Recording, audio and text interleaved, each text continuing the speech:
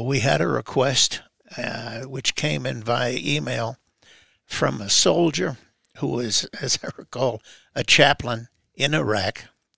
And he, unfortunately, was in the middle of an IUD explosion. I.E.D. explosion. Is it? I.E.D. I'm sorry. Yep. I.U.D. go someplace else. That it does. Wouldn't know where. At any rate, he and his crew happened to be in an I.E.D. Explosion, and he lost a lot of his equipment, including his tracker knife.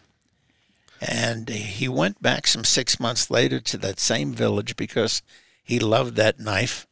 And he, with an interpreter, had a $20 bill and had the people in the village come around him. And he was offering the $20 bill if anybody could find his knife. And he had a picture of his knife, which he showed around.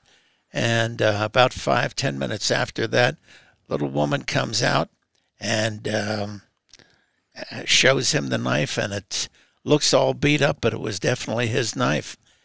And the question he had for us was, would we honor the warranty if it was all beat to hell? We presently have that knife. The woman had been using it after she found it to split wood, and she was hitting it with the back, or on the back of the knife, with a piece of rebar. The knife is beat to hell. And we were so pleased with how it did stand up to the continual beatings that we happily replaced the chaplain's knife. Who else could you do it for besides a chaplain?